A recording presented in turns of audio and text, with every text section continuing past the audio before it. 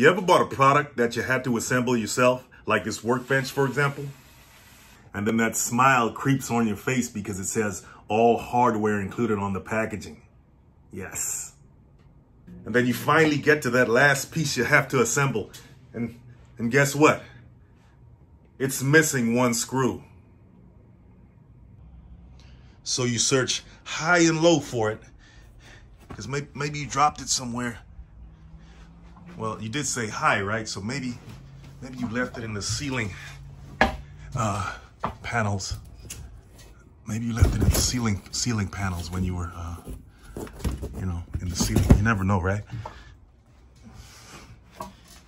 Well, maybe you dropped it in the sofa cushions. Maybe not there. Not under there either. Well, maybe you dropped it in the can. The garbage can. Yeah, don't see it in there either. It's behind the TV. No, not there either.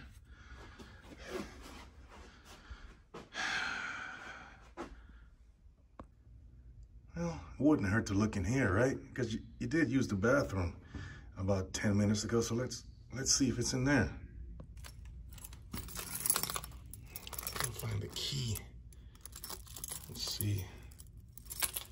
All right. That's it. Maybe it's in here. Okay. Not in there. Maybe you dropped it in here. You know, sometimes that can happen, you know. Not there. Over here. Well, did you use this one or the other one? Maybe use this one. I forgot. No, did you use... Oh, somebody in there? Oh, sorry. Okay. I think you used this one. It's not there either.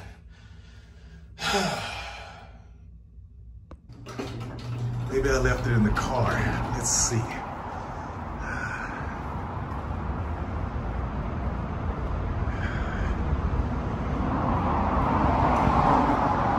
Don't you hate when this happens?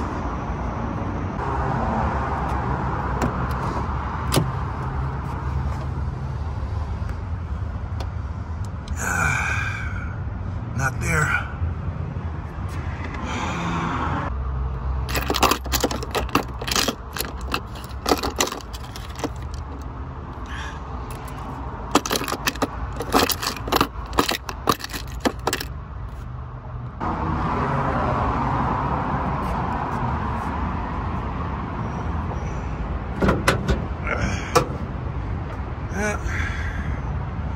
You never know, right? It's funny. Things could end up anywhere. Oh, well.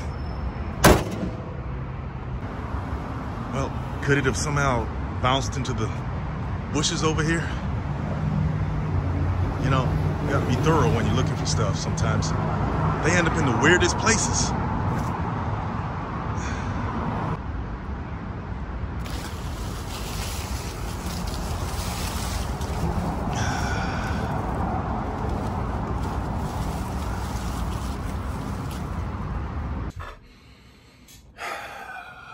Okay, guys, I don't know what to say about that screw. I guess it had better things to do with its time than to stick around me, so I guess the joke's on me. I'm the one that got screwed. Okay, so it looks like I'm gonna have to take one of the screws that I do have, size it, and get one just like it at the store somewhere. So today we're gonna talk about screws and how to size them. So go ahead and hit that subscribe button, and I'll see you after the intro.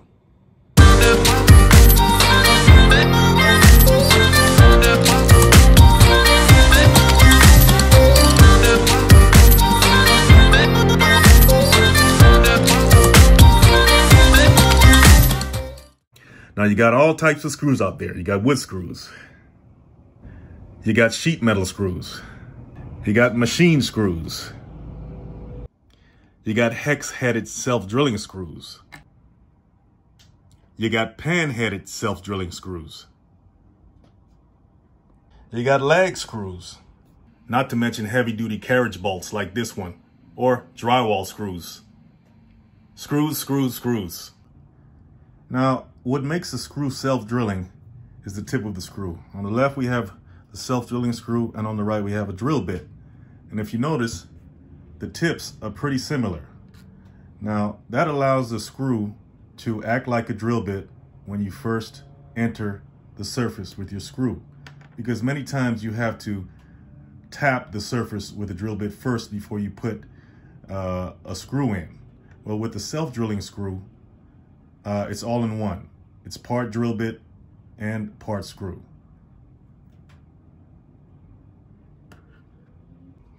Now, lag screws are some of the most strongest fasteners in the fastener world. They're used to connect steel beams, lumber, very, very heavy loads. And as you can see, compared to a regular machine screw or a regular wood screw, you can see the size difference in what they're probably used for, not the regular applications. Now, screw heads can either be flat, like this one on the left, or rounded, like this one on the right. The round-headed screw can also be called a pan-headed screw. Now, flat-headed screws like this one right here are also commonly called countersunk screws. And this means that the head of the screw will remain flush with whatever surface that it's screwed into. For example, when we look at the screws on this door hinge right here, we see that the screw heads are flush with the surface of the door, as well as the door hinge. Those are countersunk screws. If you turn this way, you don't see any protrusion of a screw head from the surface.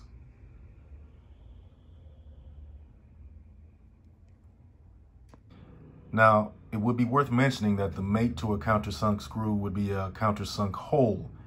And I drew a cross-section of how that hole would look to receive the countersunk screw. And it's shaped like a cone to match the head of a countersunk screw. So when you finally get the screw head to reach the surface of the cone-shaped hole, the screw head will be flush to whatever surface that you're screwing into,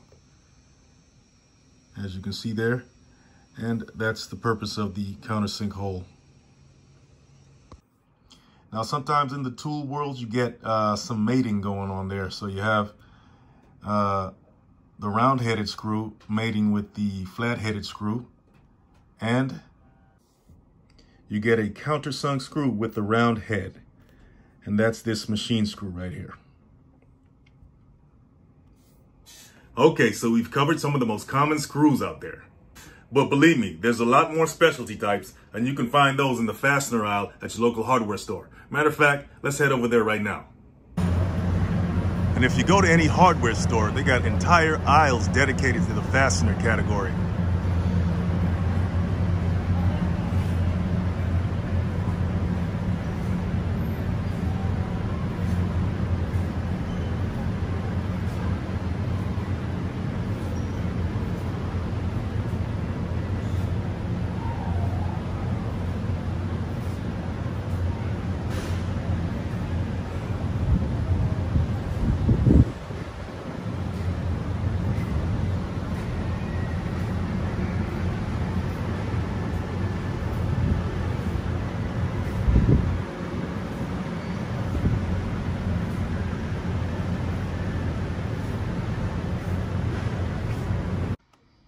Now here you have a device specifically designed to help you measure the size of your screws. You can measure it in standard sizes or imperial sizes, or you can measure them in the metric size. Now you simply take your screw and insert it in whatever hole you think it belongs to.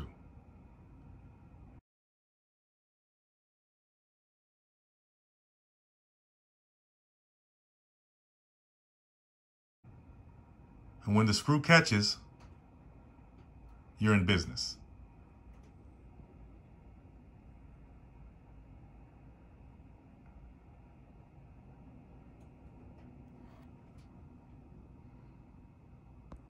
Now, you might want to get familiar with certain terms of the trade when it comes to sizing your screws.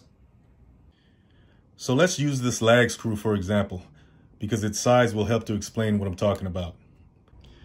Number 1, diameter, and that's simply the distance from one end of the shaft to the other end, and it's usually represented by a 1 or 2-digit number. And the larger that number, the larger the screw. When looking at your packaging, it's usually preceded by a number symbol, and it's the first number to appear.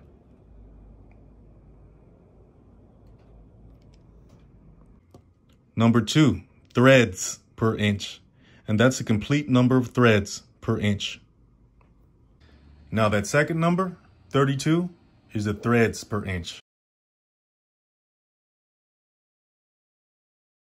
times 1.5 inches, which is the length of the screw or fastener.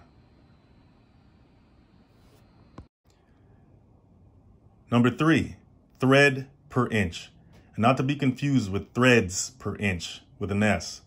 Thread per inch is simply the distance between one thread and another thread. It's commonly called the pitch of a screw or fastener. Well, after learning so much about screws, as I know you guys have, getting screwed wasn't so bad after all, right? So that's pretty much the basics of screws and how to size them. So if you learned something today, you got something to add, leave a comment and hit that subscribe button, and I'll see you guys in the next video.